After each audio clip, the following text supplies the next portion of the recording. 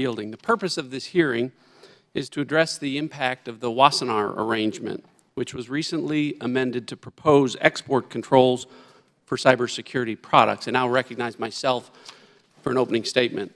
The House Homeland Security Committee Subcommittee on Cybersecurity, Infrastructure Protection, and Security Technologies and the House Oversight and Government Reform Subcommittee on Information Technology meet today to hear from key industry and government stakeholders about the impact of the Wassenaar arrangement that it will have on American people, on American businesses, and on the cybersecurity industry.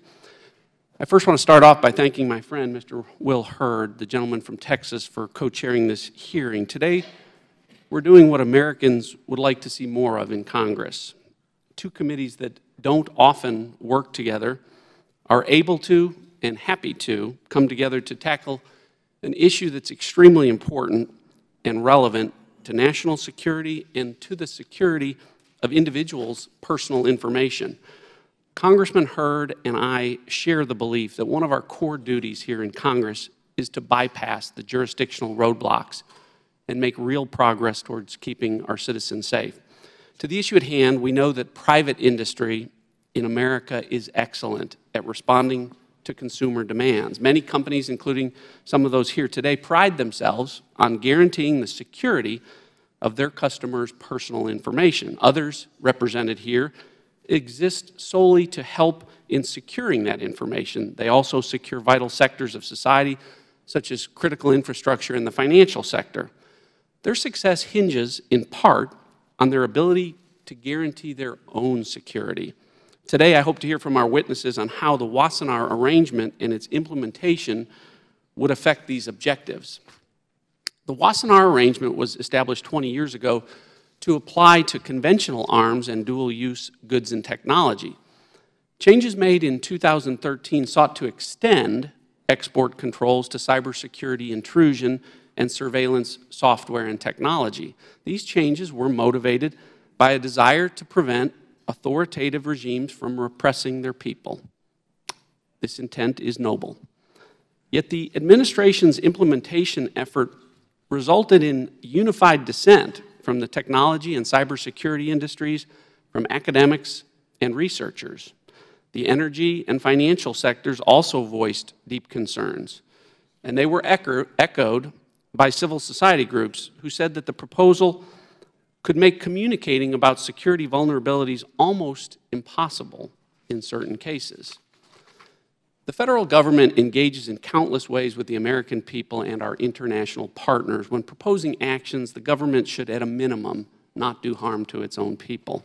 I'm interested to hear from our government witnesses how they believe this arrangement will successfully deter the accumulation of digital weapons, which aren't constructed in factories, which don't need physical space for storage, and which don't depend on traceable means of transport.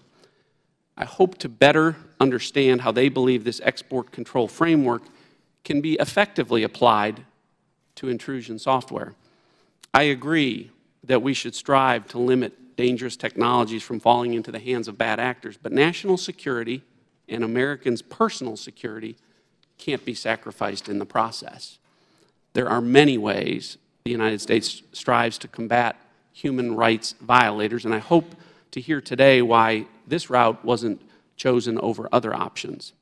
As we can see by the variety and the size of our witness panel, the Wassenaar arrangement has broad implications. Recent reports and the witness testimony today demonstrate that we are far from a consensus on this issue.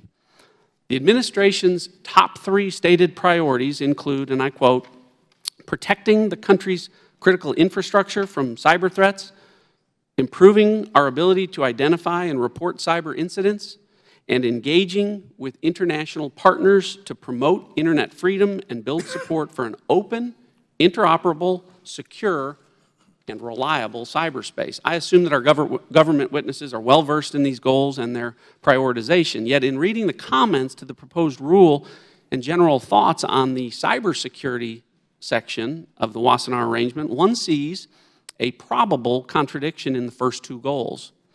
Additionally, I think it's unlikely that this arrangement achieves the open and interoperable cyberspace that is in the public's interest. If we are to expect the cybersecurity provisions of this arrangement to be workable, we need to make sure that our stated intentions and actions are not contradictory. If we can't do that, I question why, as a country, we are agreeing to this updated arrangement.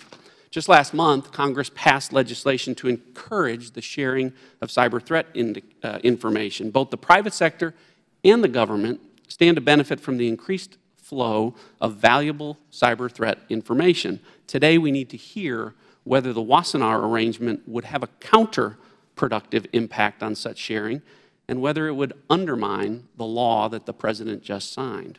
As a nation, we advocate for human rights and we assist those harmed by authoritarian regimes. However, we must first and foremost safeguard the security of our nation and our citizens. I look forward to hearing from the witnesses about the best path forward and how we can come together to best protect the American people. And I yield back.